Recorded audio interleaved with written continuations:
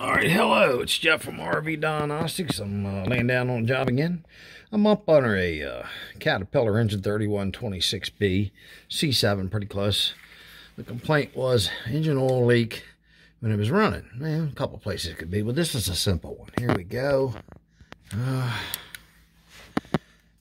Right there. So there's two oil pressure sensors. The difference between a sensor and a switch is, right there's the switch, that one. Right on my finger, all right, is the switch only comes on once the PSI goes below a certain PSI. Each one's a little different, all right? Now, they all have one wire, so this is a ground switch. It's a pull-down switch. Now, this is a sensor. It varies the resistance with the oil pressure. So when it's cold, the oil pressure is a little higher, but there's two of them, right? You see it? Right there. Well, one is for right here. It's outside panel, right? Yeah, we're upside down. Don't let it bother you that much. But there's a gauge in there, right? So Beavers and Safaris and some other ones have, you can start the engine from back here, all right? So there's two of them. And the gauge up front is 100 PSI. So there's a part number right there. And I'm going to clean it up. I'm going to put you on pause real quick. Here we are. I'm going to magnify it. I'm going to get up in there and try to get the part number. Hold on. There you go. U.S. patent 4079351. Well, that's not the part number. I'll just look it up the old-fashioned way. I don't see nothing up in there. I'm using the video camera to try to find a part number. All right, so it's a 0 to 100 PSI gauge. Plus, that's a low pressure switch. I'll figure out which one that is by looking it up. But it's basically kind of like what I did on the air pressure sending unit warning for your tanks.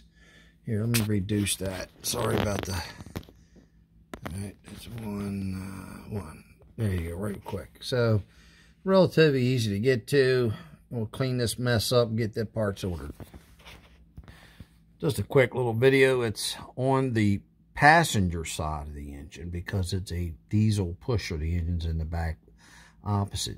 If this was in a bus or something of that nature, a rear-wheel drive, even though this is still a rear-wheel drive, but it's a diesel pusher, engine in the rear, it's backwards. If the engine was in the front, up by the driver, it would be the driver's side. So remember, you always want to, hold on, sneeze. You always want to say drivers or passenger, front or rear. Don't say left or right, folks, because it depends where you're sitting and standing, right? Thank you very much, Jeff from RV Diagnostics. What's the motto? Test, not guess. What we go over? A leaky oil pressure sending unit and a warning switch. We're going to replace both sending units, because it is a, I think it's a 96 or something, 97, Safari, Sahara, no slides, but it is a 3126B Caterpillar. So you got two oil sending units. Why? Because one goes to the gauge up in the dash and one goes to the gauge out there on the passenger side rear, where you check your oil and all and water filters with water and the fuel separator filters. And the other one is a pressure switch, which I showed you. All right, thank you very much once again, Jeff from RV Diagnostics. Test, not guess. Stop on by the school with you if you want to, but give me an email at jeff@rvdiagnostics.